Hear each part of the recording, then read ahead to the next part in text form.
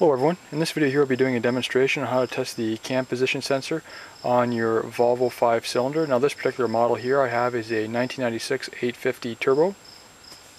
Now first what we want to start by doing is actually locating the plug for the cam position sensor itself. Now as you can see I have it poking up here a little bit. Now I'm fairly limited with space here, so I'm trying to do the best here to show you where exactly it is and how to get to it. Now basically where the cam position sensor is located, your distributor is right here. Now it's just located right under there, the plug. Now if you want to, you can actually follow the wires back from the cam position sensor right here, and it goes all the way back and it just hooks up to a metal bracket in there. Now when I was able to take the plug out, I was able just to slide my hand through the front side here, and there is just a little steel clip you can see on the front there just to squish it. And then pull straight back and it pops right off. Now as for figuring out which is the prongs, you'll have 3 wires which go to this. Now you have a pin 1, pin 2, and pin 3. Now they're labeled right on the rubber on the outside. Now in this particular case here I have it actually on the back side. Maybe depending which way you have the wire twisted, it might be on the other side here. So they're actually just raised lettering. They're very small. They can be harder to see. So that's just something to keep an eye out for now. Now you can also go by of the coloring of the wire also if you do have a wiring diagram. Now first we want to start by doing here is you want to check what your battery voltage is. Now my battery voltage is roughly about, it's 12.8. So now we know what that voltage is. Now having the sensor unplugged and the vehicle in the start position in position 2. Now this is powering up the computer and all that, so then you want to make sure that you're getting the correct voltage to the actual plug itself. So I have it stuck in pin number 3 right here, and what I'll do is just having it on volts for my multimeter here. I'm just going to hook it up to ground here, and you can see we're receiving roughly about battery voltage. Now it may be a little bit different variation between what the battery voltage is. I'm roughly about a 1 volt less. Now this could be maybe the post where I'm sticking it on is dirty, maybe the pins for the testers are a little dirty. It's hard to say, but what we want is almost a 12 volt reading out of this one here.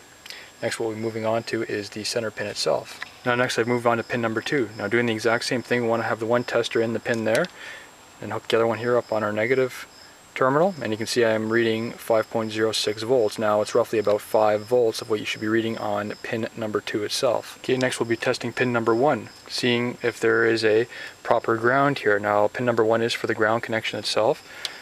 So what we want to do here is we want to change it to the ohms reading here, to your smallest reading, and just do a simple test on it here.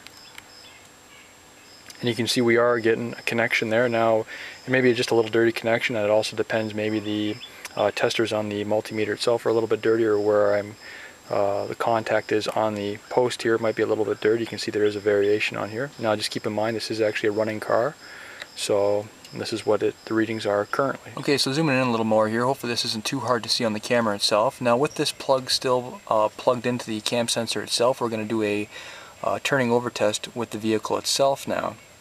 Now what you can do is I used to check out this vehicle here is I used a needle and I slid it in between the rubber outside casing itself and the wire itself, so it does touch where the crimped connectors are inside the plug itself instead of piercing the casing.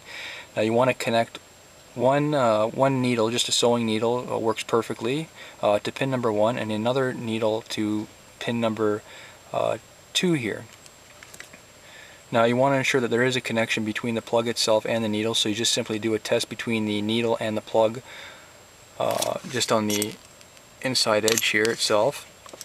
Now once you have the connector all plugged in, using a multimeter on the lowest voltage test setting on the multimeter itself, what you want to do is hold one pin on the one side and another one on the other side.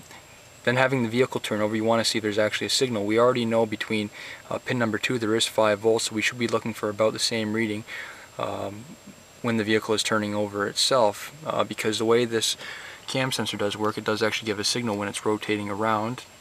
It builds up, I guess it's just an electrical field, and it'll send a signal back which tells when the vehicle to actually spark.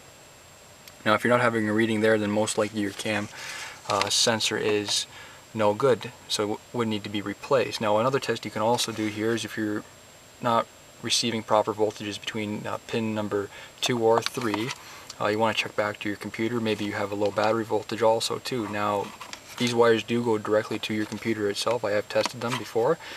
You will need a wiring schematic to determine which pins are which. So this concludes the rest of my tutorial video. If you have any comments or questions, please don't hesitate to post them. Also, please subscribe to my channel for further tutorial videos, as well as rate this video. Thank you for watching.